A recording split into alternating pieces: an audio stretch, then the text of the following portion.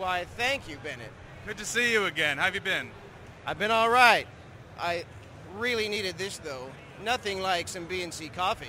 It's the finest available at NAMM. You know, I'm looking around, and I see you've got some interesting things on the table. Is there anything that you know about these things here? So we're really proud of a new line we've brought out of audiophile speakers for the very high-end community. That's something we've not done before. We've traditionally been a very pro company for line arrays and installed speakers and very high output.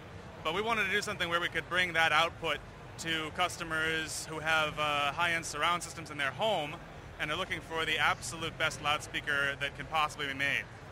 So we've got three models that I wanted to show you. First, we've got a very high output mid-range. It's using a new inductive motor technology. It's a solid ingot of leaded titanium wrapped around a room temperature semiconductor. So the power handling is very high, not to mention the flux losses to the outside environment are minimized. We've also been working on a new series of compression driver technologies. What we do in this case is we take solid diamond and we carve it down using the same process they use to make telescope mirrors. And we get to a surface that's within 1 angstrom per hectare.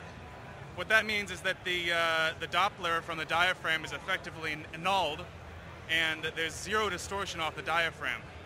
So we're very excited about this because it can bring you the sound quality of a dome driver in the output of a compression driver, which you don't see a lot of in pro audio.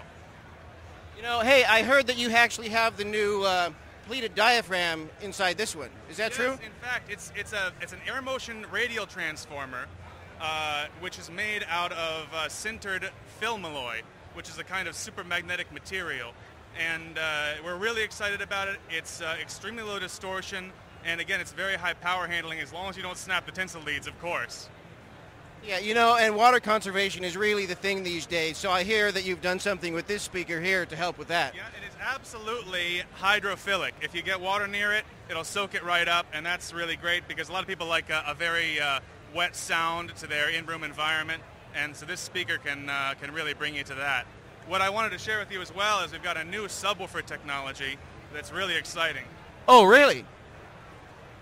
Wow, that is big. The world's first 21-inch moving magnet transducer using a new neodymium formed wire technology. So it's drawn neodymium that's then wrapped in place around a solid iron former.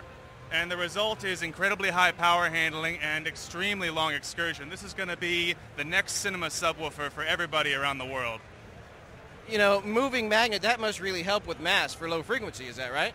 Well, when you're in a subwoofer application, the mass is not so important as the motor strength and the power handling.